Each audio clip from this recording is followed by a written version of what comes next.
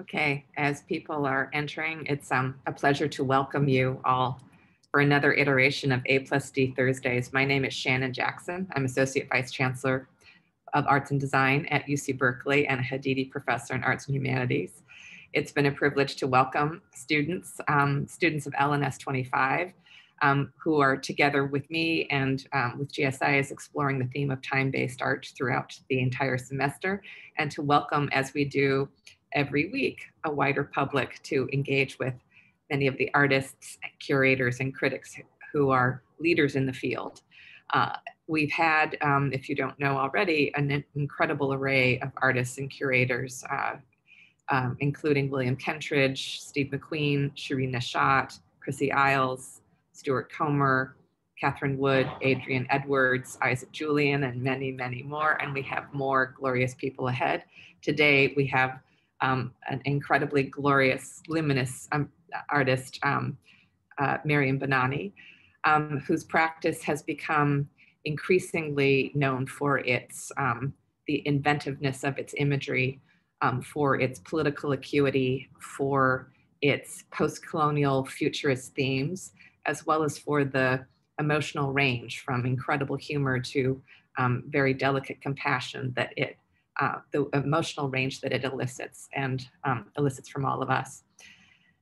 We're allowed to explore the theme of time-based media art because we are indebted to the Kramlich Art Foundation, whose generous donation has made this entire course and this lecture series possible. The Kramlich Art Foundation, founded by Cal alum Pam Kramlich, is devoted to education, public programming, and research in the field of time-based media art. When we think about what it is to welcome Meriem Bennani, who thinks deeply about a range of, we could say, post-colonial histories and global themes, including what it might mean to reimagine issues around location, home, and migration. Such themes are acutely resonant for us at UC Berkeley as we think too about how to reimagine the nature of place and connection, including our relationship to our own fraught histories and the fact that UC Berkeley is sited on the unceded and ancestral land of the Ohlone people, and in acknowledging the deep and rich and fraught history of UC Berkeley's connection to the Ohlone tribe as well. We also recognize that the Ohlone people are flourishing and engaged members of the Berkeley community and of the Bay Area more widely. When we think then about what it might mean to reimagine our time together, reimagine space together, and to deploy varieties of media, story, and spaces of gathering in order to do so, we might be that much more inspired by the practice of Meriem Bennani, whose work has been collected by a range of major collections and museums around the world. It's been exhibited at venues throughout the world, including the Whitney Museum of Art, the Kitchen, as well as in social media venues such as Instagram and Snapchat. Meriem is indeed somebody who is rethinking the nature of media as an art form and as, you could say, a delivery system for connection and provocation. And with that, I'm so looking forward to seeing what forms of connection and provocation she has to offer us today. Meriem, I'm going to turn the screen over to you. Thanks so much for being here.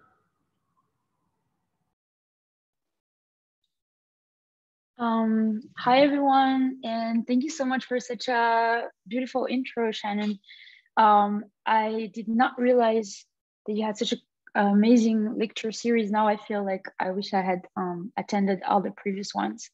So thanks for having me. And I'm going to be talking about a specific project today because I found that it's nice in the space of a lecture to focus on one thing. And I remember being in school, I always liked seeing how an artist goes from having an idea to it becoming a project, and like the different steps of that. So I will run you through kind of like how I started thinking about this project, and then its different iterations in different exhibition spaces.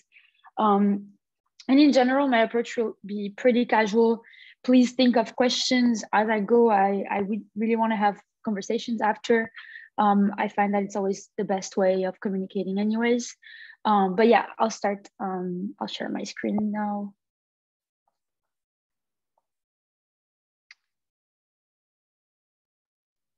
All right, so Party on the Cups.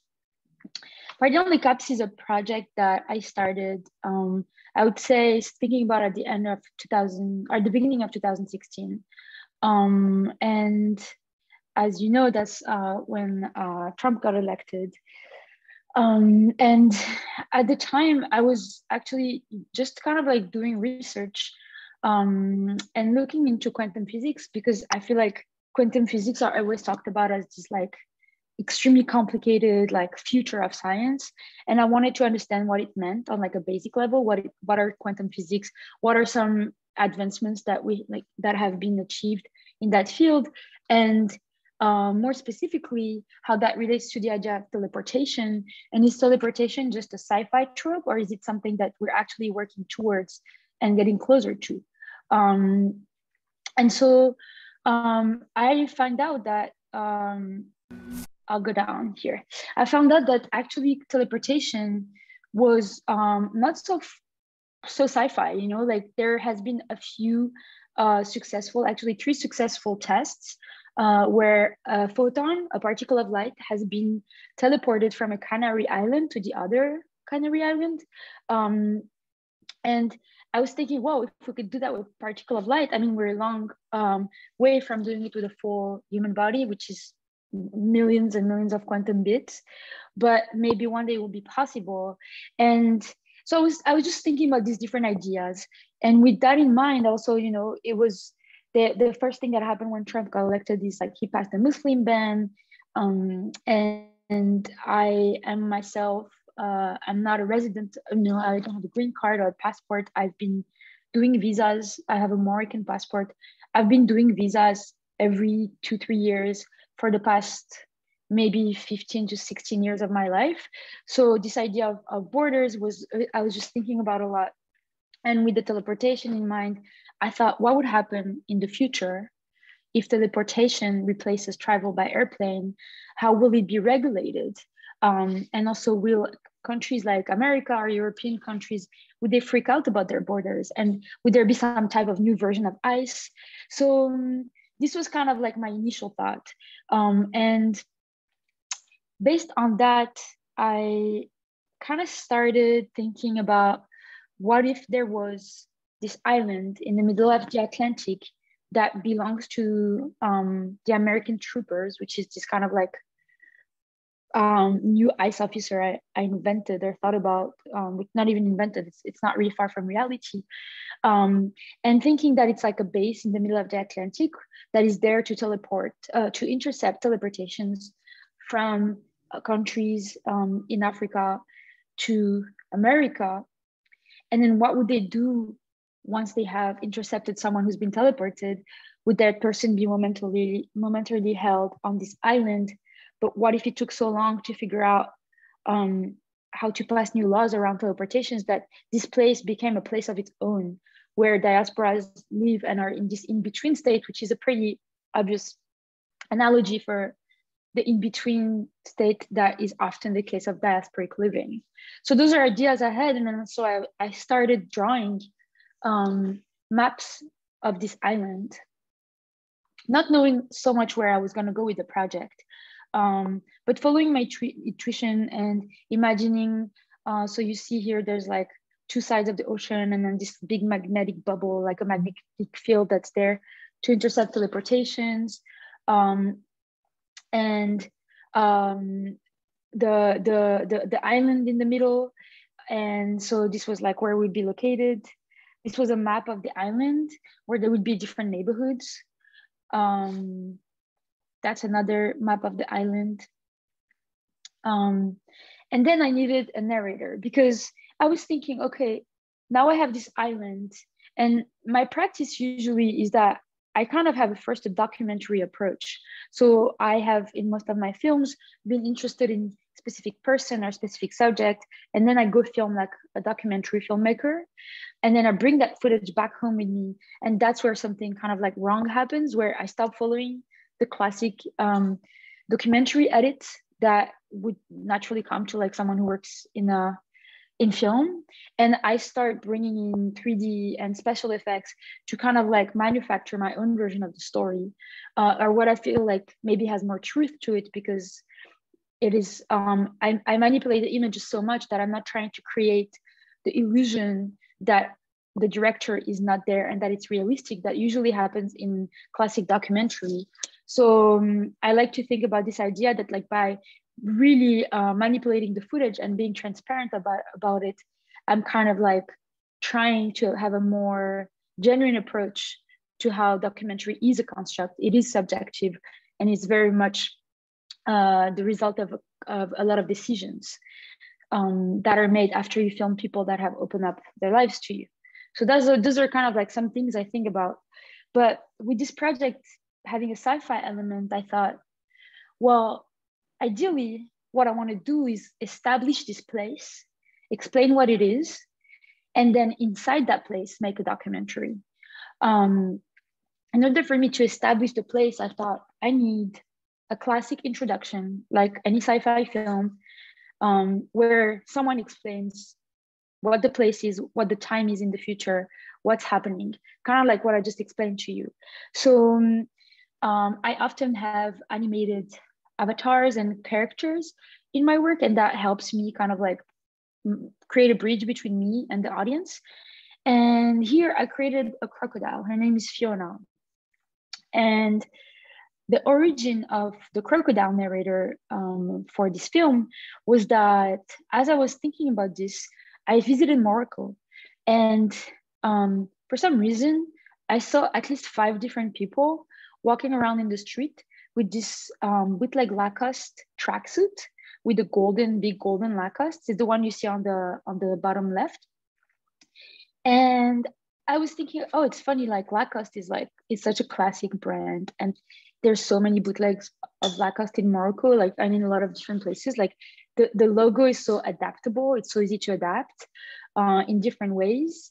And then I was thinking at the same time that I like the idea of, in thinking about the geography of the island, I don't know if you can see it here, but there's this kind of like dark river that's like pretty thin that goes around the top part of the island.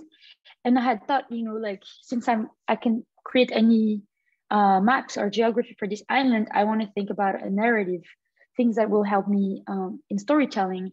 And I felt like surrounding an island by a swamp is a kind of like age-old cinematic trick to just make a place feel iconic and feel like it's haunted, and that a swamp comes with a swamp monster and urban legends.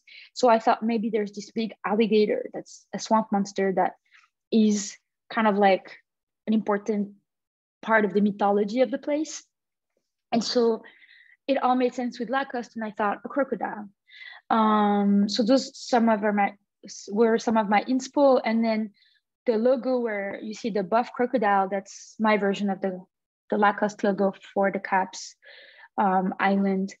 And I created this brand called Croco. So there's the narrator, and there's also the idea that anything on the island is made through this brand called Croco that has that logo.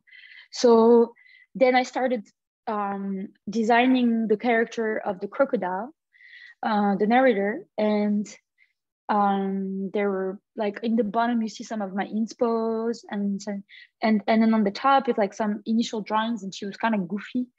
But then as I was looking for the perfect voice actor for the crocodile, I found this woman who lives in Barcelona, but she grew up in Equatorial Guinea, and she's a rapper. And it was just someone that I was friends with on Instagram, and she had an amazing speaking voice.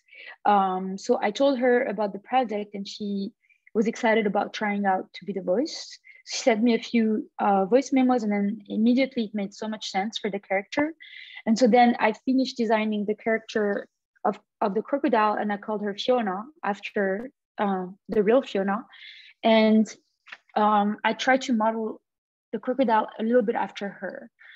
She's so charismatic and like funny. And so I wanted to kind of like have that essence within the narrator. So now I had like this narrator who could tell any story I wanted, and displace, which is also, you know, just like such a perfect starting point for story.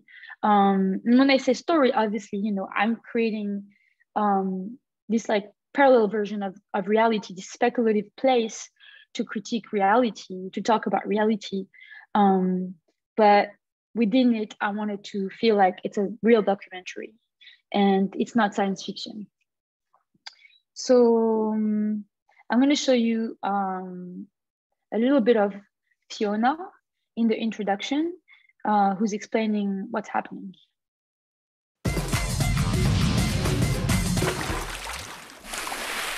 Allow me to take you back in the story.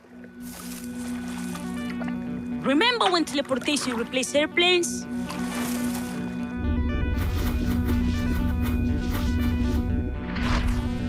The US government immigration tropes intercepted the growing number of the illegal migrants.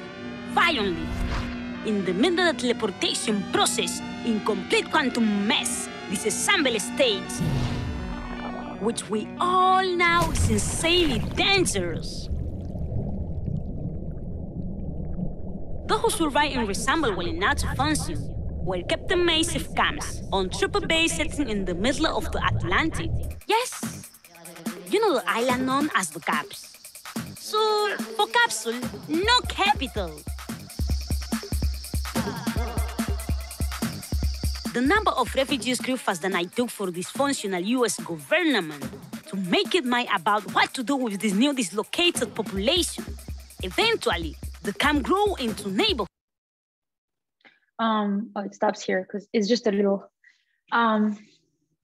snippet of like what Fiona does and her function is. So when that was done, this is a 3-minute introduction that kind of establishes the world. I still had no idea where I was going to take the film or the project. And at that time, I was working, I got commissioned by the Biennial of Moving Image in Geneva to do an installation. And so I thought this would be a perfect project because I was already working on it and I had enough time to kind of finish the film before the exhibition. And this was the first time I was given an actual production budget for the video part of my work, because since I film and I do special effects, I'm in the situation where I just do it all on my own. And then I have financial support to build sculptures. But this was the first time I had some money to think about, you know, scaling up a little bit how I work in terms of the video itself. And I thought, what if I took that money to throw a big party? And the party itself is a party that happens on the Caps. I will film it in Morocco because ultimately this is a documentary about Morocco. And by that, I mean that although it is supposed to take place somewhere else, the people I'm filming are really talking about themselves, because I asked family members to role play. But the extent of the role play was that they had to follow a simple rules, is to be at the party, to be themselves, but to say that they're on the Caps and that we're in the future, and to understand the concept. So then I knew I wanted to throw a party at my grandma's house. So this was the house. And then I designed in 3D this element just to kind of like be like, this is a classic traditional Moroccan neighborhood. How can I, in a simple way, create a feeling that we are in a Moroccan neighborhood, but maybe it's either in the future or something is off. And so I created this 3-floor couch, which you'll see later in the video. And then I thought, okay, so what is the party about? What's happening in the party? How can I, in a simple way, kind of bring in the themes that I want to talk about through this subject?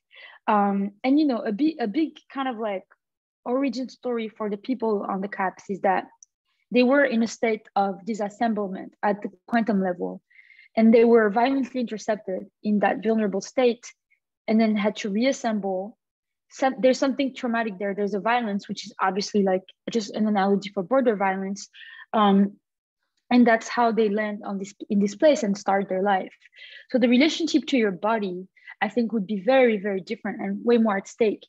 The idea of not even having a body, a full body, for granted, which takes you kind of questions what your body can do, gender, age, really anything related to your body.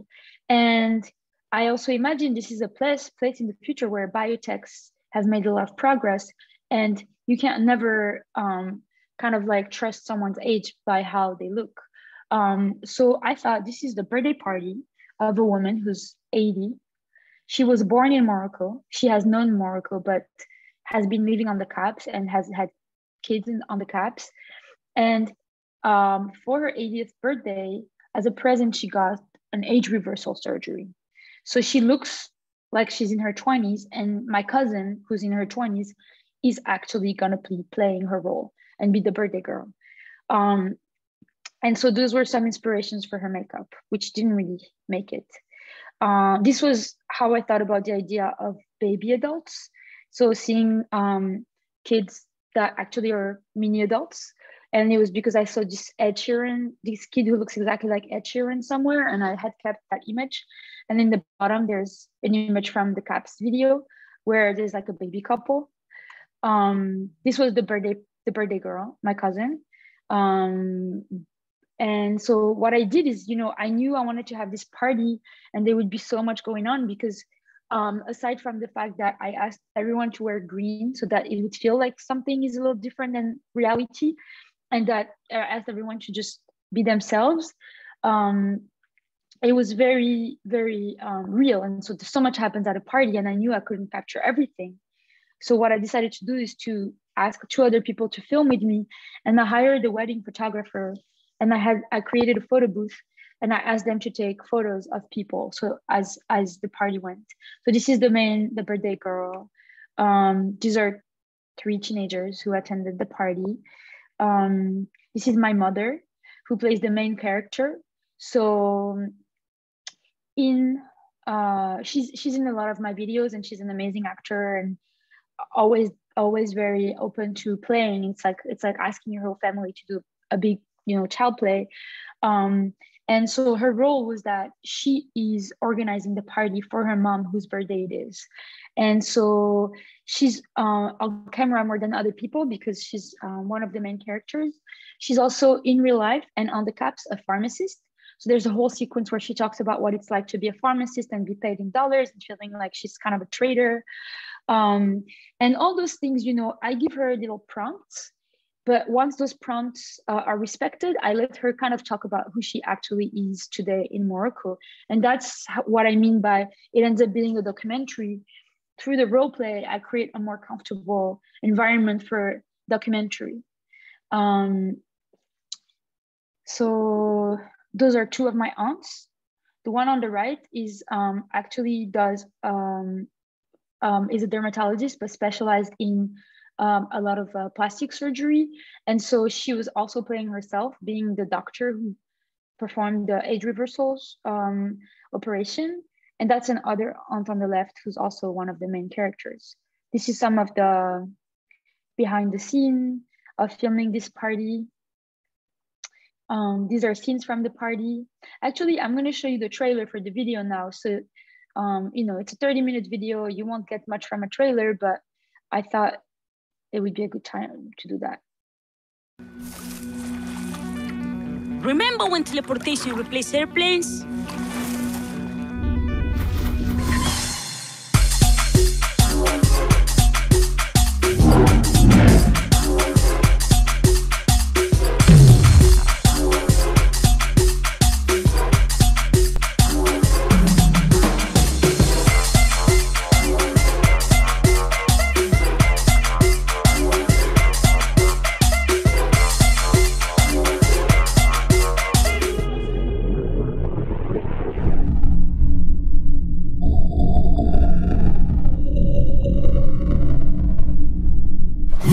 In my heart, all for you, guide in the gap.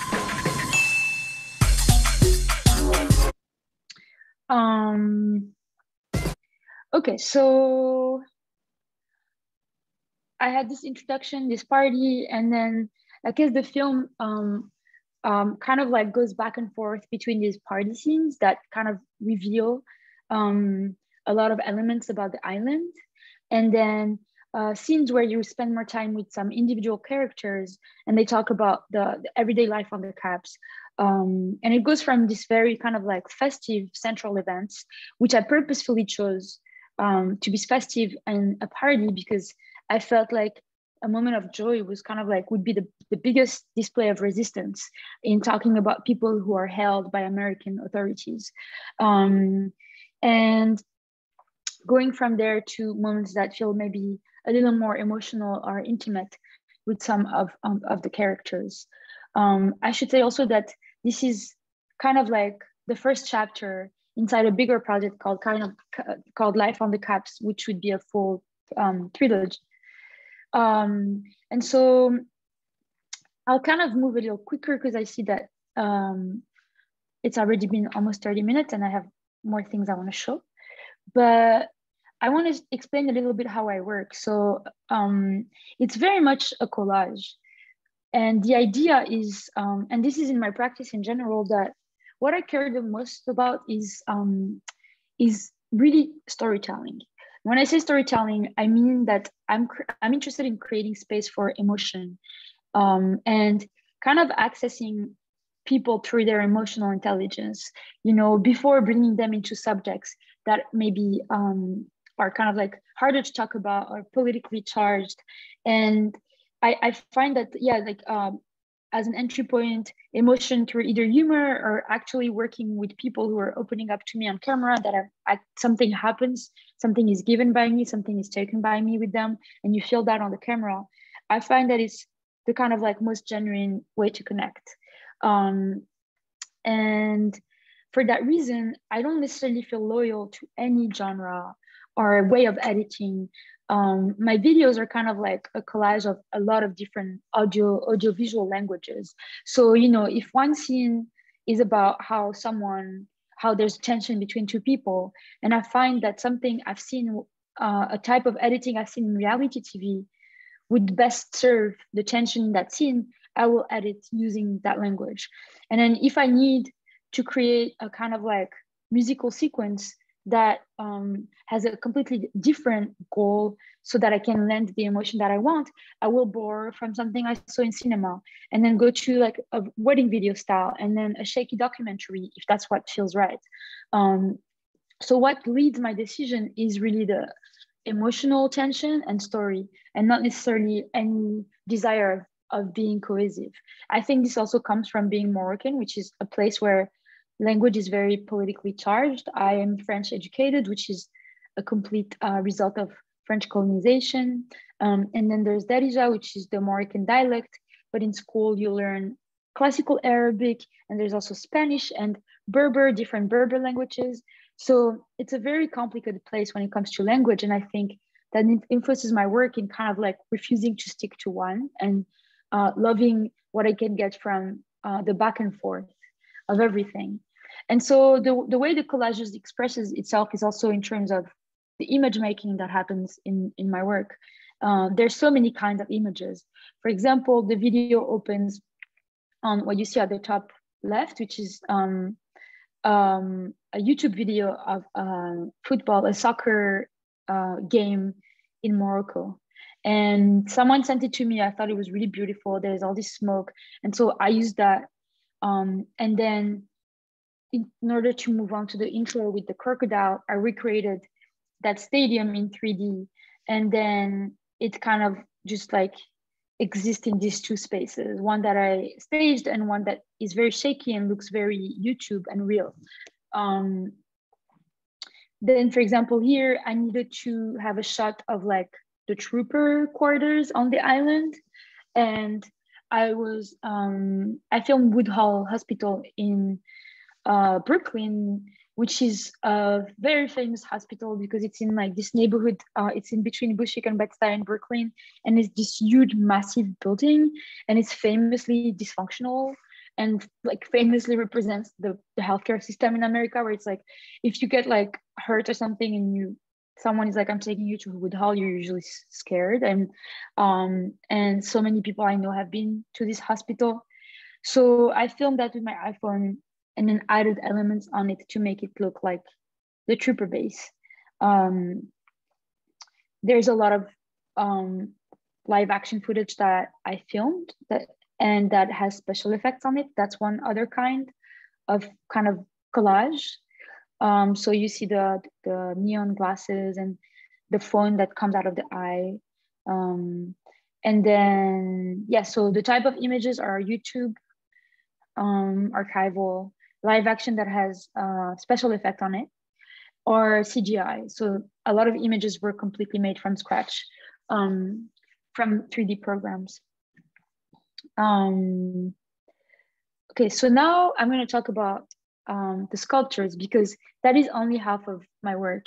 When I start working on a project and I'm editing the video, I usually know where the first iteration of this project is going to go, and I get floor plans from the exhibition space and make a 3D of those floor plans.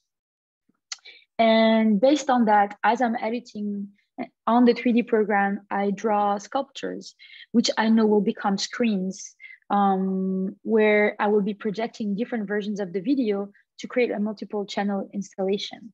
The way it works is that I usually know that there's one version of the video that is the master version, which is what you would see if you're seeing a single channel version.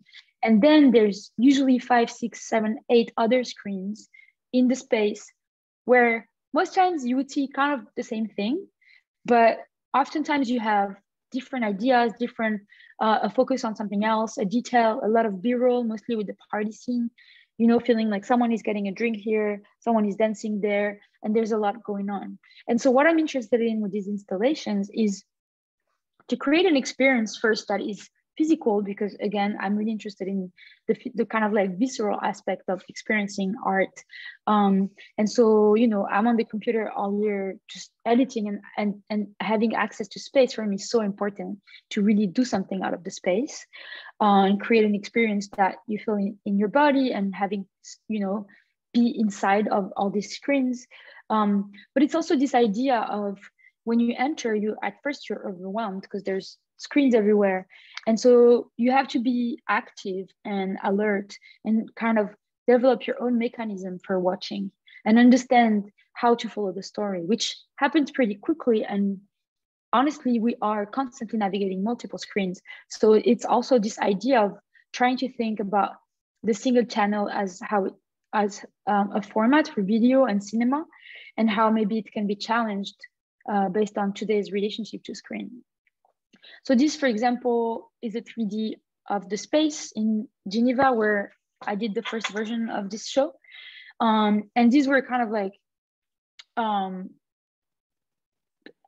just first drawings of putting a lot of screens in the space. And this is not at all final. Then this was kind of like the final installation. And I'll show you photos later, but I knew I wanted to have one screen in the space, the one that says curved screen. I'll show you this one. I wanted to have one screen with bleachers that is kind of like this self-contained screen inside the rest of the installation that would only be there for the 3-minute animation where Fiona the crocodile explains the island and where you are. And then I knew I wanted you to watch that there, and then for that to stop, and then the video itself of the party starting to start on the other screens. And so then you have to move from one screen to the rest, and there's a kind of imposed choreography.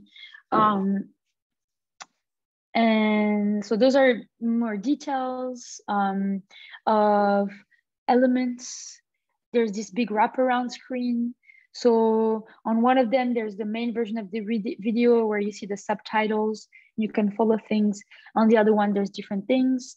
What you're seeing right now is are screenshots from the PDFs that I sent the institution at first to start talking about the installation. So more details here. I knew I wanted a magnifying glass, which using projection mapping with the projector whatever would go behind that magnifying glass would be magnified. It's pretty literal, but you know, it allows me to play with space. And this is also why I like doing these installations, because it's part of the collage that I was talking about earlier, where whatever tools I can create to get really close to the emotion that I want to hit at a certain given moment to talk about a bigger political issue, I will use. And so if space can also help me, you know, I'm editing with time, but then if I can also use space as an editing device, why not? I also found through these processes of like making spaces and sculptures for video that I love drawing sculptures. So that's been another element. Then I make these tools. I always design seating. I find that if people can sit and be comfortable, they will watch the video longer. It works. But I like thinking about that. I know that when I'm watching video and mostly in spaces with a lot of things going on, if I can sit down and focus, I will enjoy it more. And I also like designing seating. So I made these chairs that have light inside of them. And when you sit down, you eclipse the light. And everything had a croco leather, which ended up being gray to be a little less literal. So now I'll show you different iterations of this exhibition. And the first one is the one that I drew those 3Ds for. So this is the screen I was talking about with the bleacher where you watch the intro. And then if you see while the intro is playing, in the back, there was a kind of like screensaver happening, which was just like a map of the world. And in real time, you see the teleportations going as kind of like the type of screen you have in airports. So yeah, and then that's from the back of that bleacher screen. Those are scenes of the party.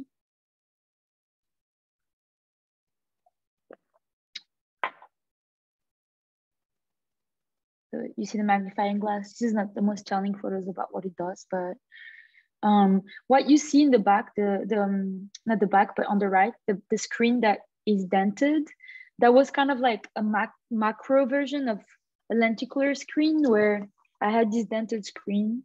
And on one side was projected a map of the world with teleportations. On the other side, there was a red light. So you would see the screen would be revealed as you're walking.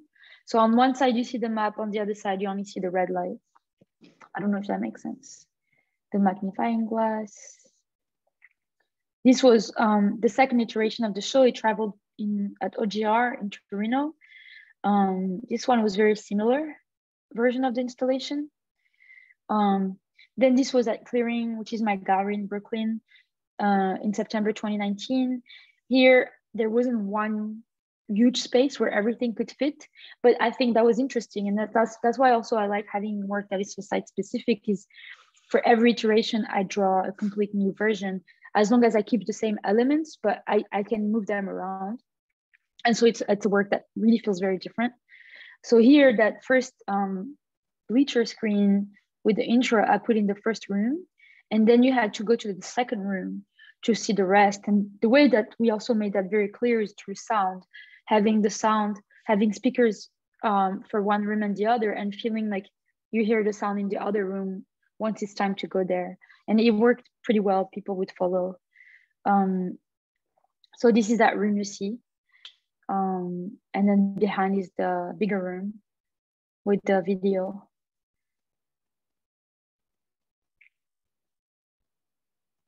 This was another iteration in 2020 at Julia Stoshek collection in Berlin. And that was a very difficult space because it's a smaller space, it's a long space, and it has these huge columns in the middle. So I thought that I would include the columns, make one of them a screen, so that they don't feel like a problem, but a decision. So this one looked very different and more fragmented because I couldn't have all the screens tied to each other because of space. And actually I ended up really liking this fragmented version. I thought it was interesting to have. I wouldn't have done it on my own if I didn't have to kind of think around it. And this is how it looks. That's the column I was talking about.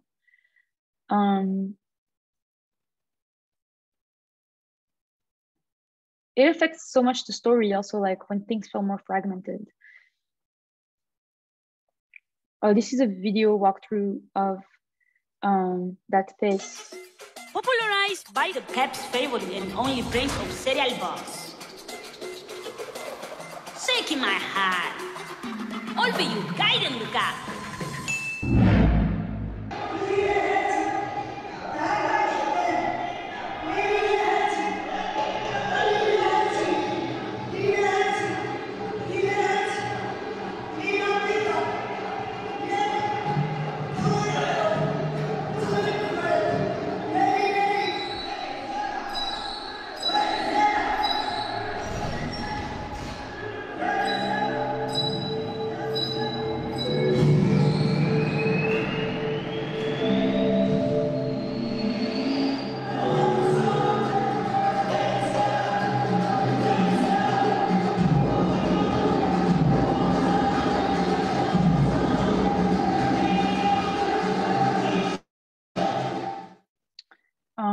And that's it.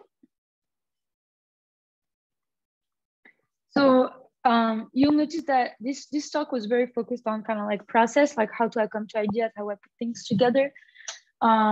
Please feel free to ask me more questions about that if anything was unclear. I'm also happy to talk more about the ideas behind the videos and anything you want to talk about. Meriem, that was amazing. Thank you so much. And I really appreciate you going really deeply into a work. I have questions, especially as we think about next week when we start to think about, the students are going to be thinking more and more about exhibition design. Mm-hmm. And if you don't mind, Casey and Edgar, I'm going to go, I know we have some responses from Casey and Edgar, but I wonder if I could just ask you quickly about the exhibition design practice, because it's interesting to see how much control you take of the space, rather than it being, say, a gallery installer or a curator or some other exhibition designer who is manipulating the space. The space itself also seems to be very much something you're manipulating. And you referred, we've heard you referred to the idea of editing with space quite a bit in past work too. And I wonder if you could just maybe talk a little bit more about what you mean by that, and about how much control of space you take. Yeah, I guess, you know, there's different kinds of exhibitions, but I don't have most times pieces, and then a curator helps me decide what goes where. So usually this is all one piece, and the piece is like, you know, it takes over the whole space. So for me, deciding where something goes is part of my work as the artist. I guess to answer your question, this is why it's not even almost like exhibition design. It's the making of the piece, and that's why every time it travels to a new space, I want to make sure that I'm capable of, you know, like that it will be like a moment where I'm able to like install it almost as if it's for the first time, because I will redraw everything. And for me, the reason for that is that first, you know, I think obviously my work functions within the art world, but and I have thoughts about the places where I'm showing, or like what it means to show in an institutional context, a gallery context, but my work is really not about the art world. It's not a work that's like introspective in that way. So for me, like the more you see, the more of the space you see, the more it becomes about what it means to make art. And like, you know, like if you hang a painting, so much is about art and what the history of painting and the history of hanging a painting.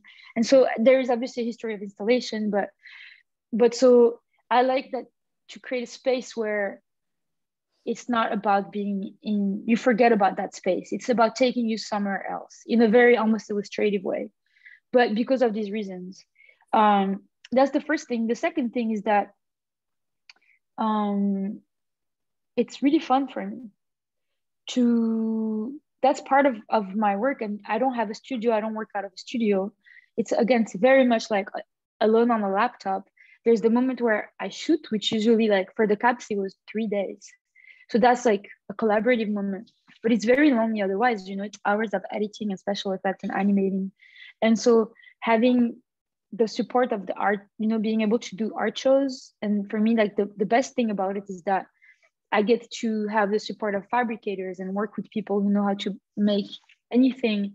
And we can translate these 3D drawings into a space that I can then sit in and experience. And that's one of my favorite part of the process. So I don't know if that answers the question. Yeah, more than answers. More okay. than, thank you very much.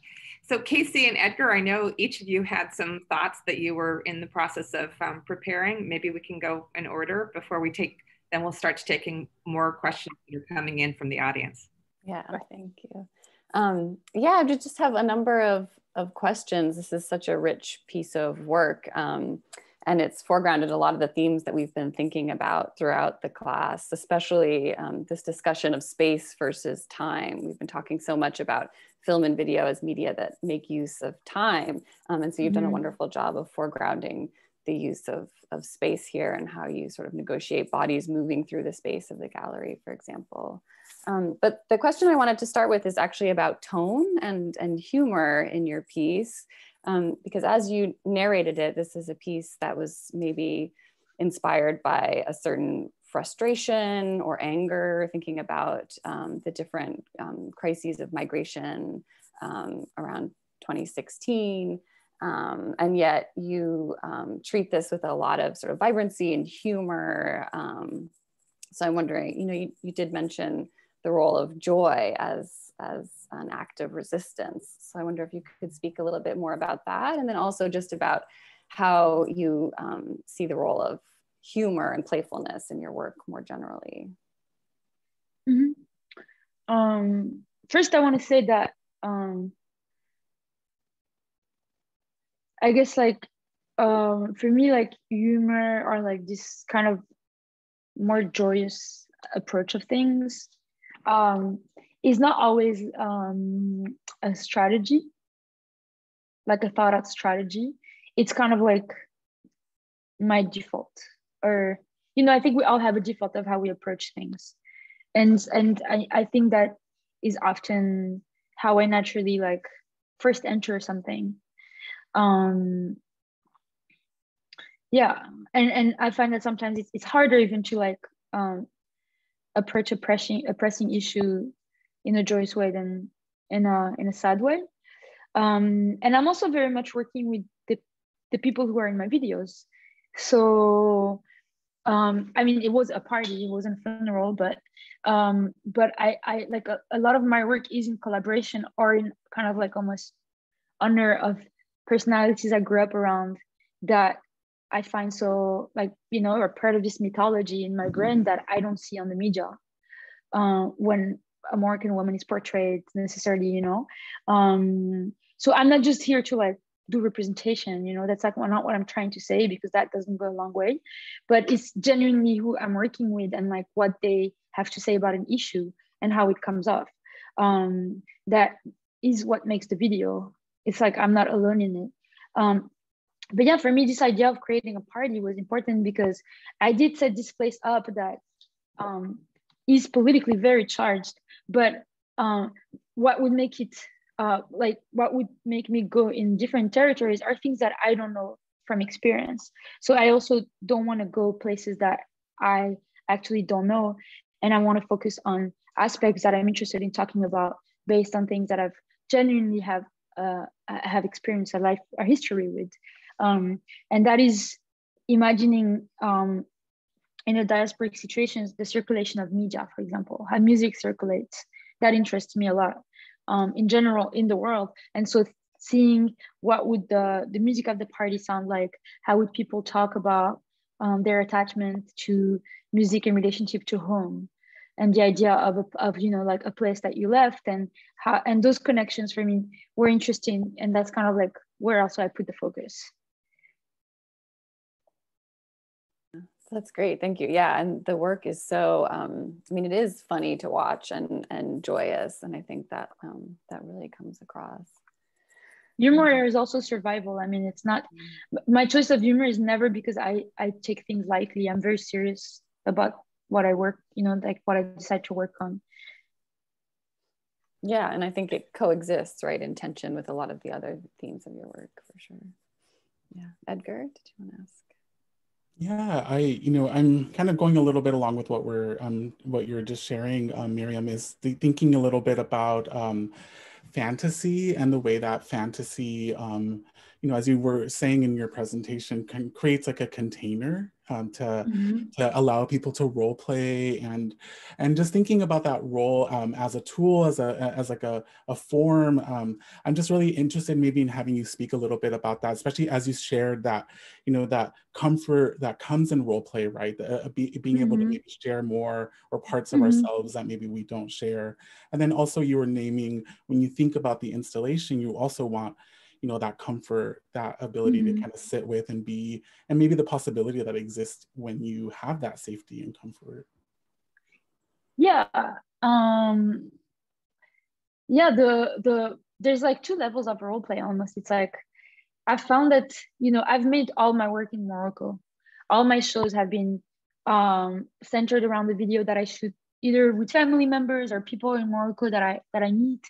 And like, even though like a lot of people in art spaces have been very open, I do feel like there's always this kind of like, so much time I have to spend explaining some, or like feeling like covering a cultural specificity before we can even talk about the center of the subject, right? Because maybe I'm making a piece, like I made a piece about two women who are performers, and I was interested in the element of performance, but they sing a traditional Moroccan type of music. So much becomes, it's like, oh, is it about this? Is it about Morocco? Is it about this? You know what I mean? Because whenever you talk about a subject, that is from a place that is not considered the center, it often you think it's about that place, and it's not about the subject itself. So I feel like for me, kind of like dressing up Morocco as this futuristic island that is a CAPS is already creating a setup where people are less obsessed about, oh, so you're Moroccan and this is about Morocco. I'm like, no, it's this island and this is the Moroccan neighborhood. That's kind of like a role play in itself. And then there's the people in the video. First, you're like with family members and you tell them you're in the future and you throw a party. It's funny. It's fun. Like, it's funny to see how people react to that. Who's a terrible actor and is overdoing it? Who's actually amazing? There's something very, very honestly so fun about having these interactions with an aunt that maybe you would never really connect with because you never see them. So there's something very, I think, touching about that.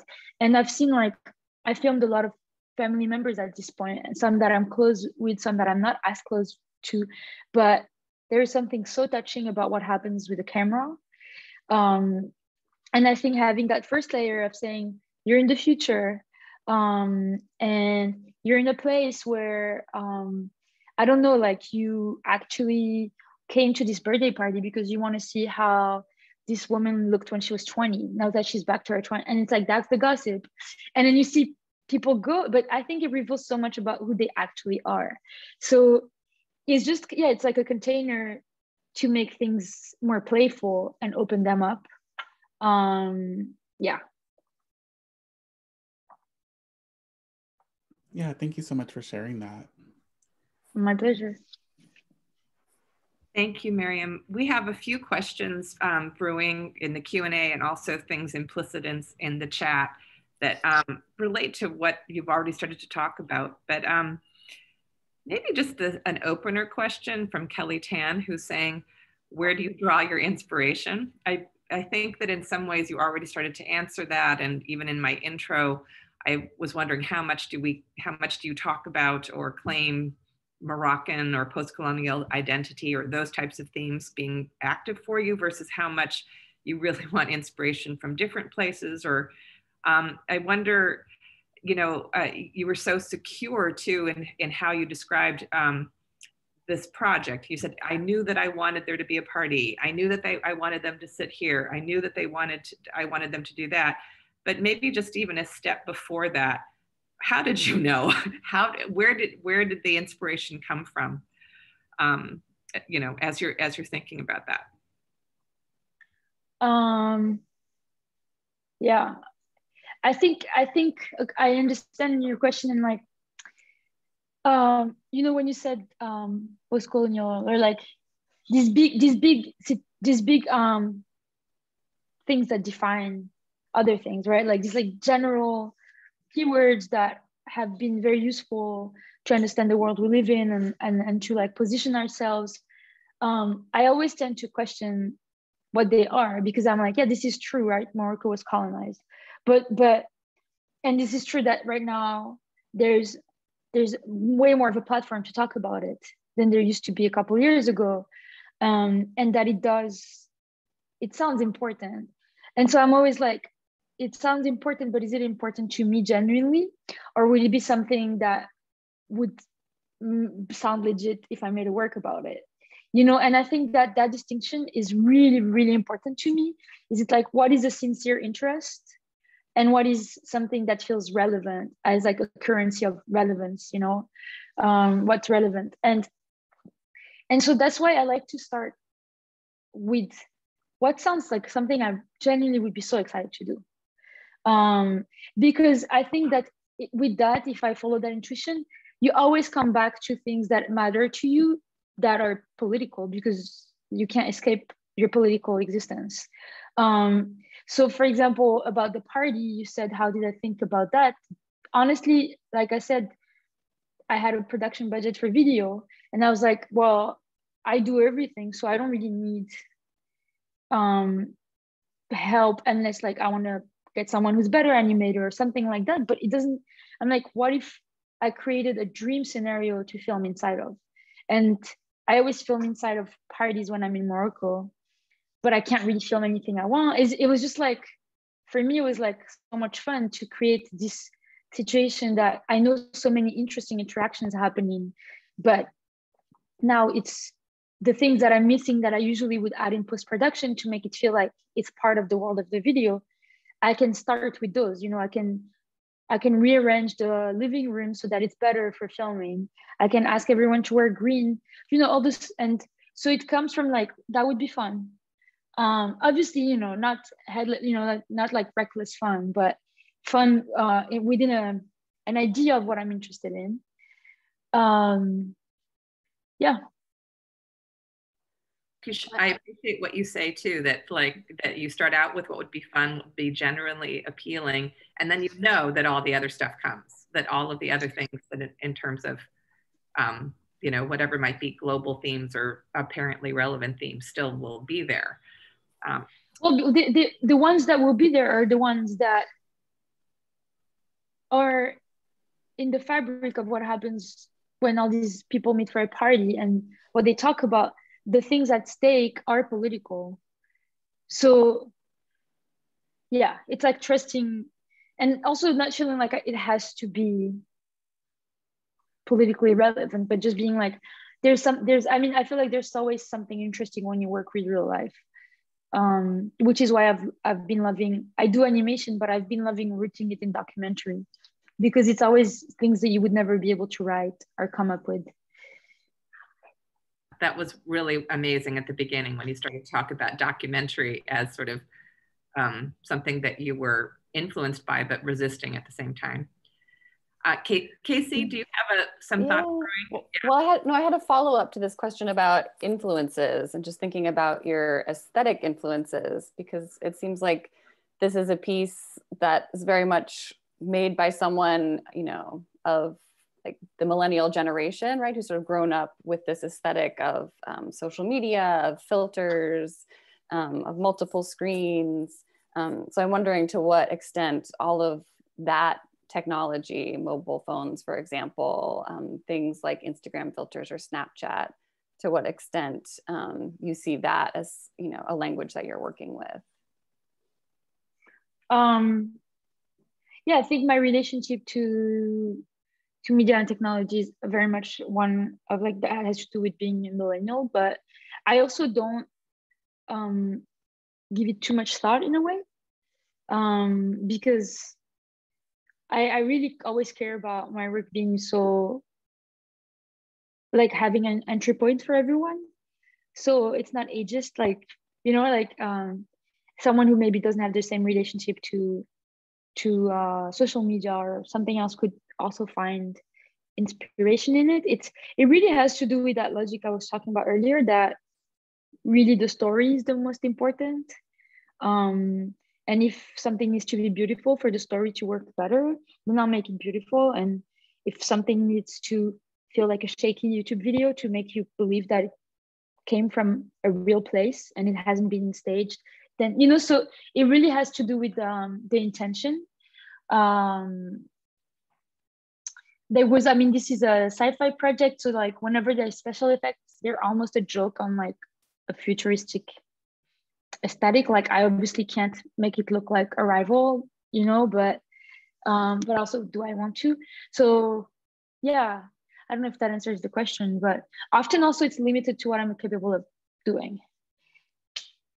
And certainly something like, right, like home videos, which is another, you know, aesthetic through line of this piece, is much older than all of this social media. So there's clearly many layers of influence. Yeah, I think so. Yeah, and you know, I really, I just wanted to share that I really appreciate like how you're, in a lot of what you're sharing, you center the emotion, right? The emotional experience, and also that accessibility. And I think, you know, I guess going with my emotional experience, I'm really like touched by one of the questions in here in the Q&A of someone saying, for young artists, it can be hard to imagine how you make or dream of something at this scale of working pragmatically with, you know, within these multi-channel sculptural installations that require lots of collaborators and fabrication. How did you envision going down that path before you had the experience, the trust of institutions to fund these projects? Yeah, anything you want to share? Yeah, that's a really good question that I completely identify with and understand. But I think these installations, they started kind of like happening and like evolving as I was growing. It wasn't like I was envisioning something and then worked towards it. You know, I made pieces and then slowly like the scale changed or the technique changed. The first piece I ever made that was kind of like the origin piece for this type of installation that has become the main language of my work somehow, was a 2-channel piece, and it was these like styrofoam screens that what I'm saying is that you can do a lot with a pretty affordable and like on your own. It was these styrofoam screens that are cut and piled up on top of each other, creating multiple screens, and then 2 projectors, and it had video on both sides.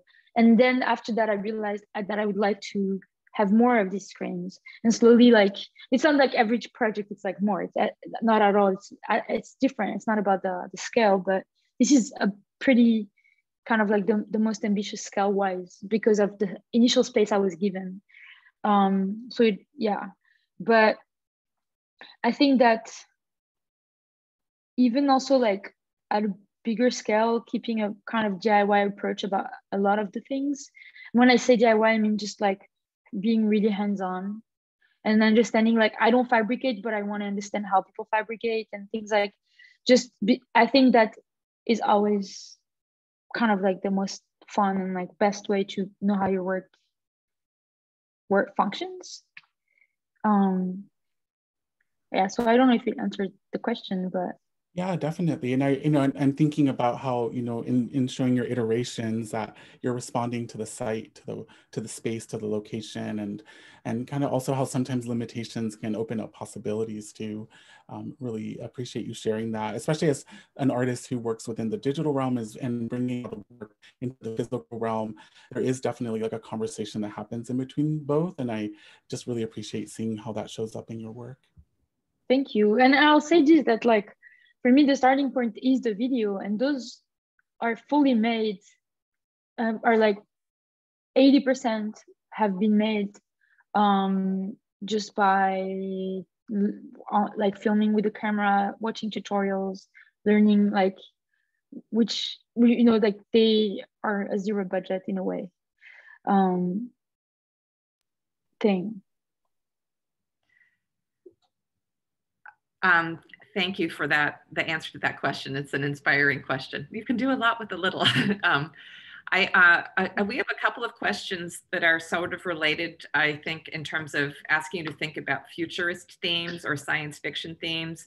We actually started our series and thinking about Afrofuturism. We're actually going to finish the series thinking about Afrofuturism. And I think I even used the phrase post-colonial futurism in introducing you or thinking about speculation.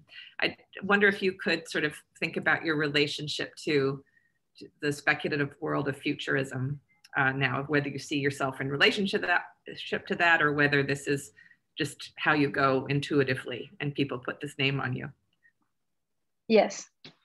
Yes, I mean, I obviously, you know, I think I can't really talk about Afrofuturism because that is a very different history, very different like racial history, and it has like origins that are very, you know, as American I'm not part of, but I do think that something that I've been thinking about a lot is the idea of just using imagination as kind of like the most rebellious act in terms of representation of a place.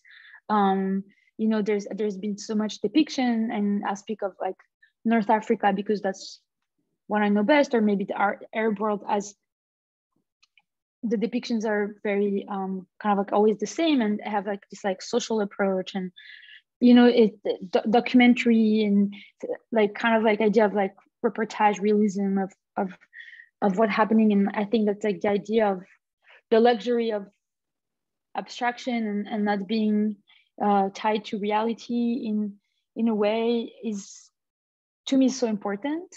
So so those are some things that are important to me that, you know, I think in this idea of like post-colonial futurism are the center. There's another question, I think it's from, is it from Annika, who's asking about, let me just be sure. Yeah, it is from Annika, about whether you ever feel that Americans and Moroccans differently interpret your work or even misinterpret your work. I'll just also say this kind of question came up last Thursday when we had Shireen Nishat, who talked about being misinterpreted, differently interpreted from an Iranian perspective versus a so-called Western perspective, and feeling not fully understood by either. I don't know if that's a dynamic you see, or if it's, or if because you're making work now at a different time, if it's not a dynamic. But any of your thoughts about that? Yeah, I mean, I try not to think just of American and Moroccan, because then it's never ending. You know, like I already like everything is like in relation to how I position myself in between both, and also have, you know, I was French educated. That's another cultural. So I do think that it's liberating to think also there's like so many people in between, and the reality is everyone is going to understand my work so differently, and maybe that's okay, because there isn't one right way of interpreting it. That's why also, because it has a core that is about story, and it's you know, so I think the only thing that bothers me is when it's all reduced to only identity, because I hope that I'm offering more than just a display of identity. So yeah, that's kind of like the most important part.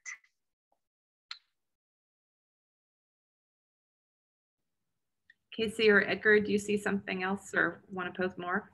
Yeah, I have a question here from Christopher about the media that you work in. And Christopher asks specifically about VR and whether you would consider using VR, and as he puts it, allowing others to be a part of your party through their own devices.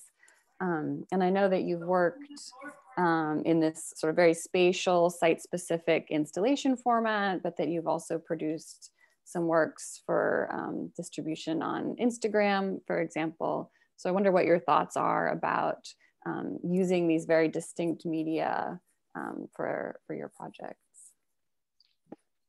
Yeah, I mean, I haven't been necessarily interested in VR. Just, I think I would do VR if a project that makes complete sense as a VR project came to me, you know, but I'm actually not so interested in technology in this way. I do use video, but yeah, it's not a goal. And I also like think the problem with VR is that I like VR at home, but VR in a museum to me is a strange thing to understand, because it's not like I like in a museum, you're just like around people, there's a communal experience. So it's like, I feel like I still haven't found the solution to, and I do think that also VR is so technically like new when it's the first time you do it, that like the tech aspect takes so much space. And it's not what my work has been about, kind of. So for that reason, I never have. And then you were saying other technologies, or like you said, Instagram, or yeah, like how you choose, or what you see some of the different, affordances of, say, making something for Instagram, right, which you're watching on, similar to VR. Maybe it's a very isolated experience, right? Looking at something on your phone versus this big immersive space of the gallery. Yeah, for me, that's the ideal way of showing work. But of course, it's not accessible to everyone. So that's why there's a single channel version of the videos. Instagram for me is just convenient because that's where most of my community is. So I will share something there, but I don't like the platform for what it is, or it's not, I'm not interested in thinking about it in a way, it's just has out of kind of convenience, because yes, that's just the platform I have that I use. But I like to share like news about where a show is or something, and like, but yeah, like I also like the idea that we can't see everything on the phone, because these videos are 30 minutes or more, and I like, so yeah, I think it's interesting because I do work with special effect and 3D animation and video, but I do really think of myself like, I don't think of those as like I have a relationship to technology. I'm really using these as like tools, the same way that someone will like use 3D to make a movie or something. It's not about the tools themselves. So I often get wrapped up in this like new media technology category, and I've been asked many times about VR and things like that, but it just doesn't make sense, hasn't made sense to me.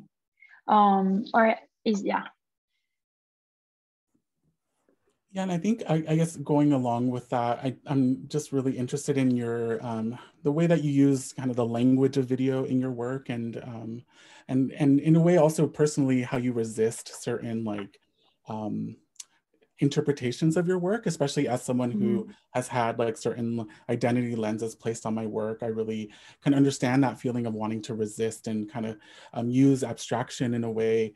So I wanted to see if you could speak a little bit to that, and also if while you're working with the language of video, that's also part of the strategies to try to resist some of this like maybe collapsing of understanding of the project. And also I think opening up to understand other political experiences through another lens that sometimes we may be desensitized to, or may feel like we have a certain understanding of. Can you say that last part again, please? Just I guess kind of also thinking about how resisting like the way that certain political I guess phenomenon get like collapsed also. Resist that too. Yeah, and I see like how that is like what I said about technology. There's a similar attitude.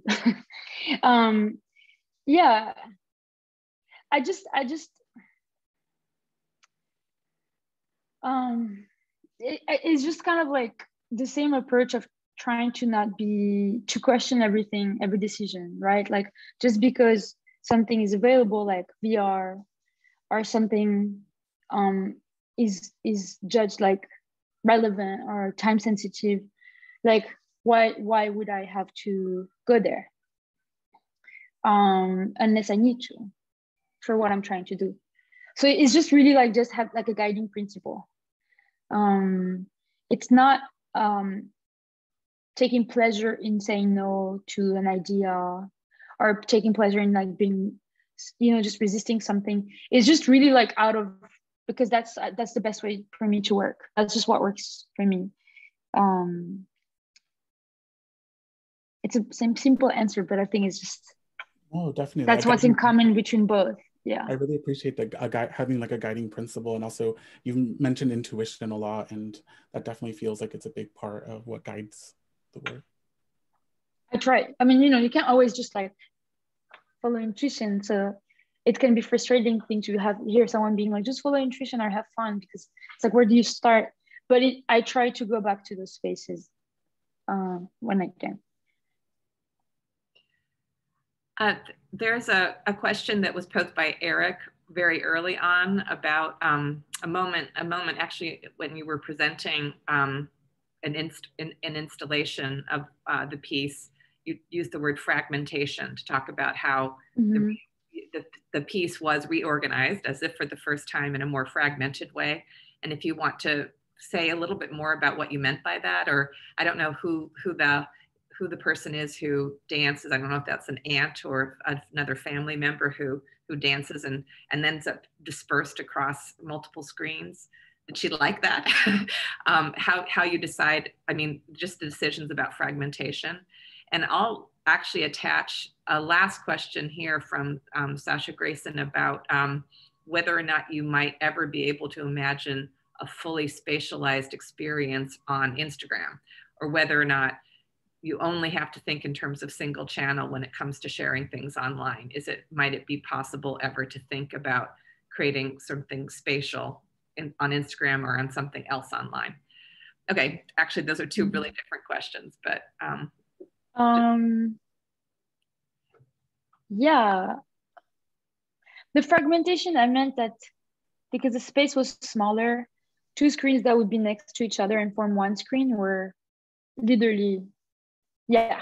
So instead of like having this big wraparound that you can all see from one angle, things were separate.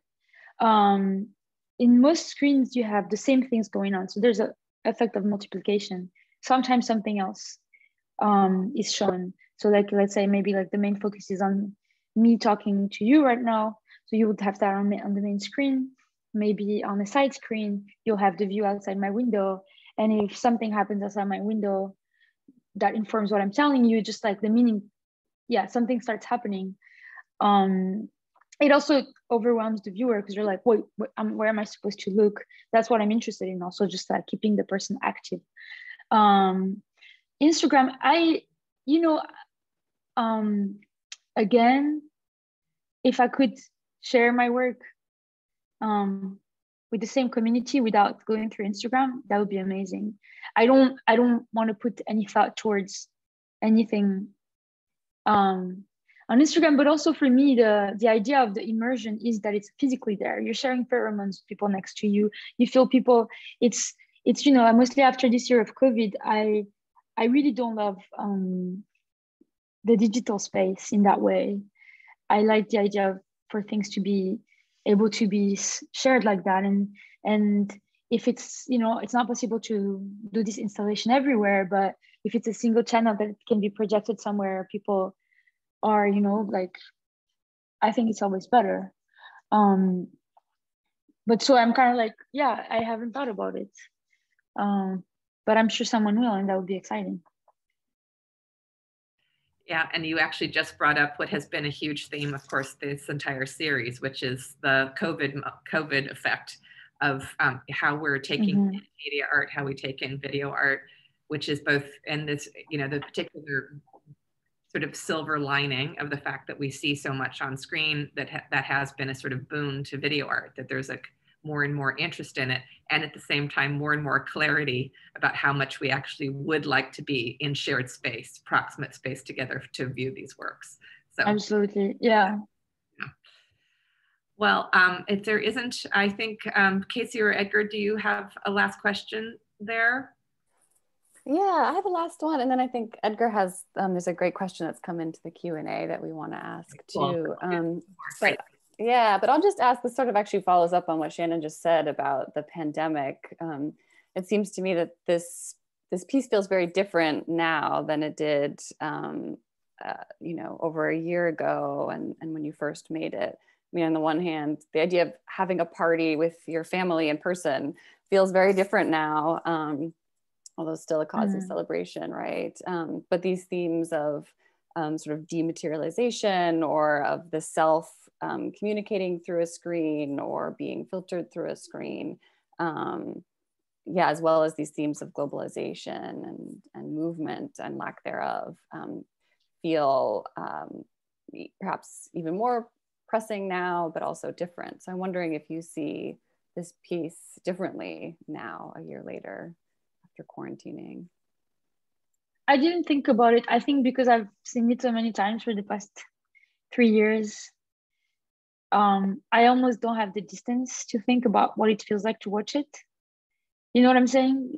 It's I would have to like not watch it for 5 years to like be able to see it. But it's cool to hear you said that. It makes sense. Yeah. It makes a lot of sense.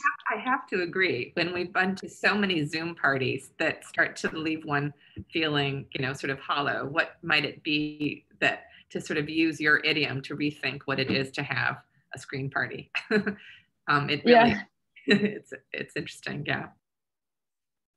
Yeah. Yeah, and I'd love to, ask the last question here from Megan in the Q&A. And this is a moment for you if you want to fantasize. Megan wants to know who you would want to collaborate or do a residency with a discipline outside of your own, like, for example, biology or teleportation science, literature, journalism. Is there a discipline that you're dreaming of collaging, quote unquote, your practice with? And that's Megan Steinman, so she'll make it happen. Hi Megan. Hi Seisha, by the way. I